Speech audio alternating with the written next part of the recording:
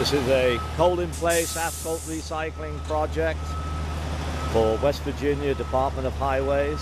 It's State Route 119. This is a late October project. The project is cold-in-place asphalt recycling using an emulsified engineered asphalt and a Portland cement as an added additive to help with the set time and the cure time. The cement is added at 5 pounds per square yard, and the asphalt emulsion is at 1.8 gallons per square yard. The operation involved here, the asphalt application truck augers the cement to the rear of the truck. The augers at the rear of the truck then lay the prescribed amount of cement dry to the surface of the roadway. We use a skirting that goes down to within 3 inches of the surface of the road, and this helps contain the any dust that might get airborne and keeps it close to the ground, or it stops it completely. Sometimes on a breezy day, some dust does get airborne, and that is a concern. Cement is laid about 200 feet in front of the train itself. The roadway conditions are, there are a lot of potholes, a lot of patching, a lot of cracks.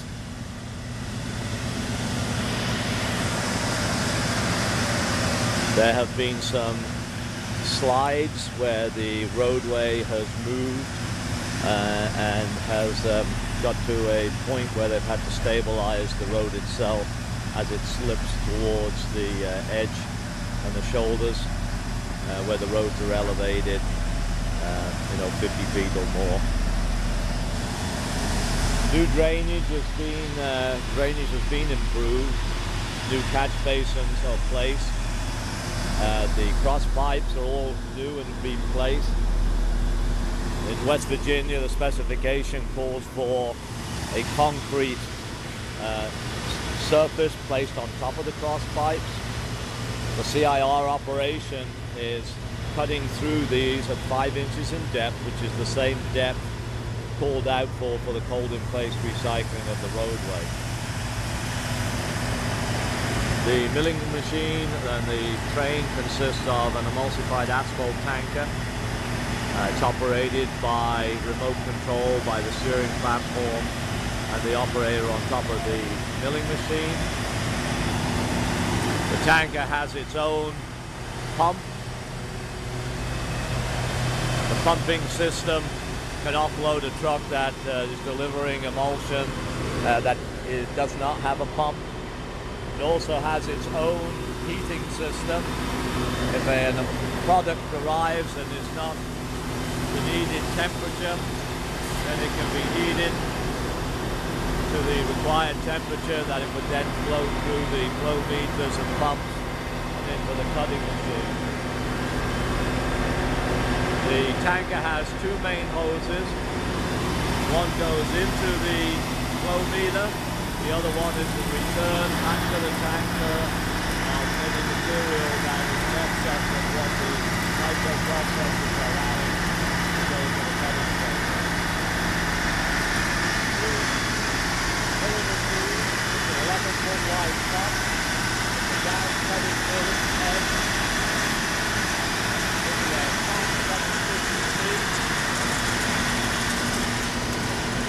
Sonic to control the deck.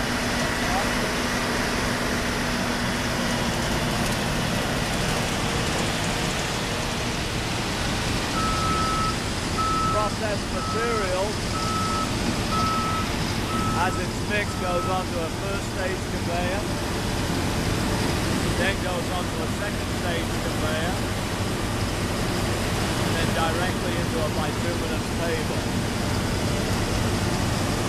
On this project, because the new cross slope and a new crown being developed within the roadway at 2% means that there's excess material.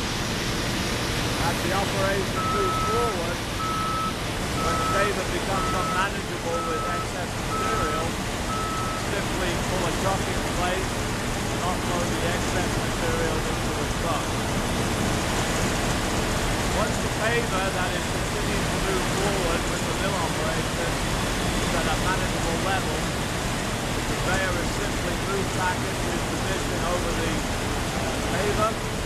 The asphalt emulsion is then set in place and the microprocessor is turned back on and the recycling operation continues.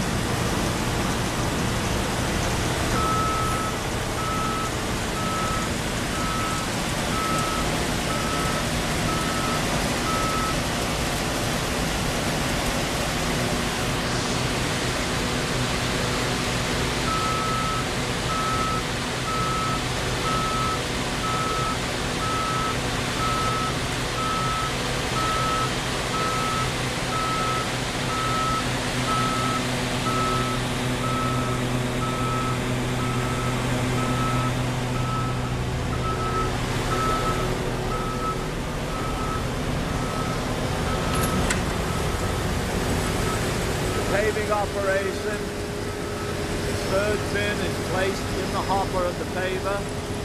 This helps stop segregation that might occur in the milling process. This is a track paver. There's a 40-foot no contact averaging ski set up alongside the paver, controlled with sonics like the operation of the mill. There are 4 sonics, 2, 1 at each end and 2 centered a certain distance apart in the center of the paver.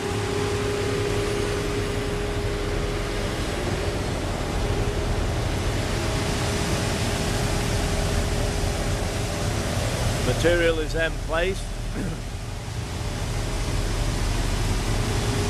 with the new cross slope, so we're checking longitudinally for level, and also our cross slope, which we're aiming for, is 2%. Compaction effort, there is a dual drum vibratory roller. That is our first roller. Normally he would do a static pass, a vibratory pass, and then a number of static passes over. These would all be under the control of a nuclear gauge operator who's checking for density. A rolling pattern at the beginning of the job will be set up, and then that rolling pattern will be continued. After the steel drum roller has finished and has got to where he needs to be with the nuclear gauge and the density, then it returns to a pneumatic tide roller. We use a 22.5 ton pneumatic tide roller. That will then come in at 4 miles an hour. He will roll the entire mat at 4 miles an hour, and then we have a finished roller, a 10-ton finished roller that follows up behind the pneumatic and takes out any imperfections that the tires of the pneumatic may place in the mat. On this particular project, we are also placing, after the final roll and density is met, we're then placing a prime coat on the surface of the road.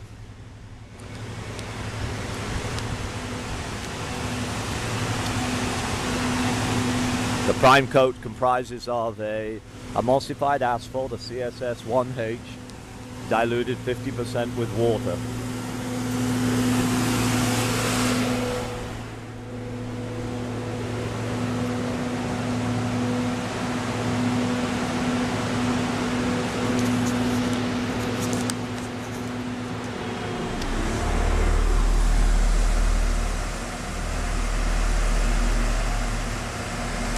Gradation of this material is 1.5 inch minus. It's a nice homogeneous mix.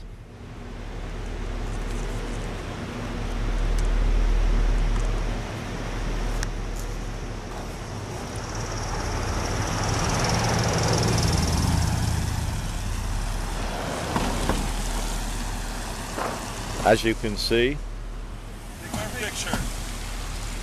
there are many potholes on the roadway. There are a lot of cracking. There's a lot of corrugation. But once the recycling has gone through these areas, those cracks are eradicated, so they can't come back.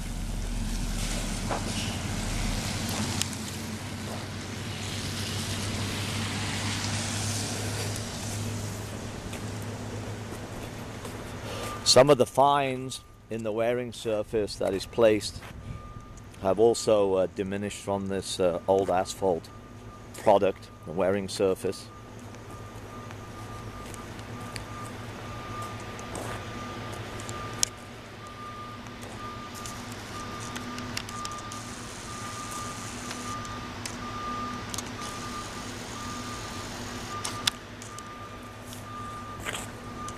The roadway was due for being refurbished. At the cost of this particular project, I'm told by the Department of Highways that the equivalent for the amount of money that they spent to do a 5-inch recycled base, place an 1.5-inch wearing surface on top.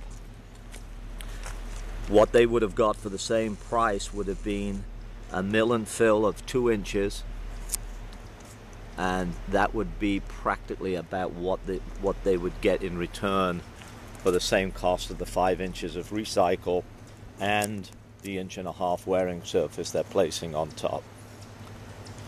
On this particular road there are a lot of super elevations, and this is where we would then diminish the crown, maintain the super elevation of what it was originally, and so we would get quite a bit of excess material out of here, just trying to get that back to shape, because the roadway will receive an 1.5-inch wearing surface and that will raise the grade, so we must maintain the original grade on these supers.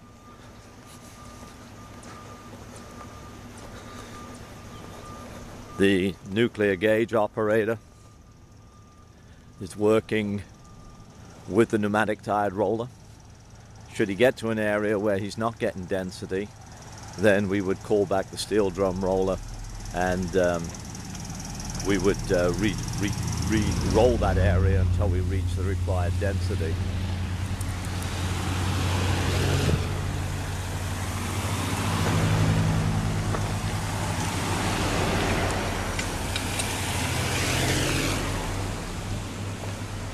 Yeah, just set up. I'm videotape. No, get on it.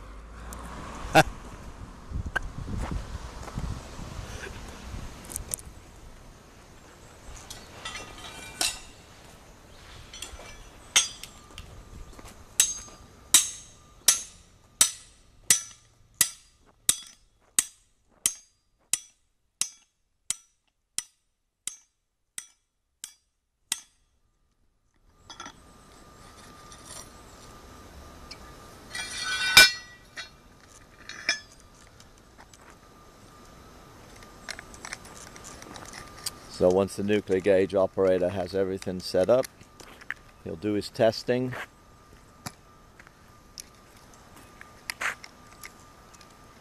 And then depending on what readings he gets, we will then have the pneumatic tired roller come up and complete the rolling here. Or we may have to bring the steel drum roller back.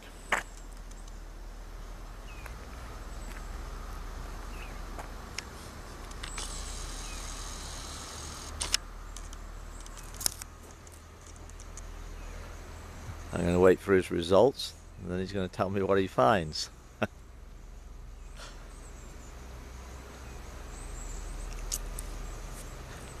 If it's smiling, it's got to be good. I'm still waiting for it to get done.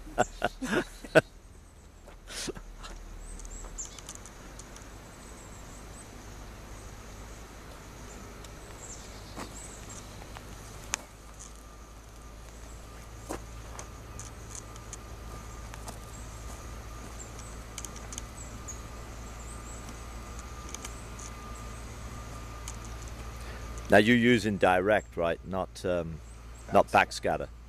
No. No. Direct transmission. Direct transmission. Yep. And you are at 98% compaction. Okay, we're at 98% compaction, which is good, and the pneumatic tire roller is just coming into view.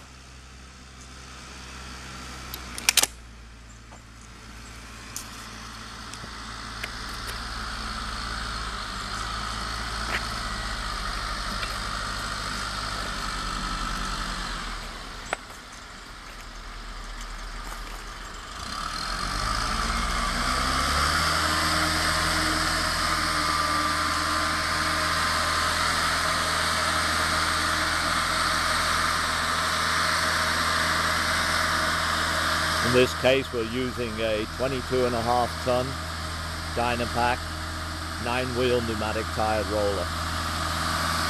The operator will operate it at 4 miles an hour, no greater, and he will move it. He will do 4 passes, 2 up and 2 back, to make sure that we get every inch of the roadway covered.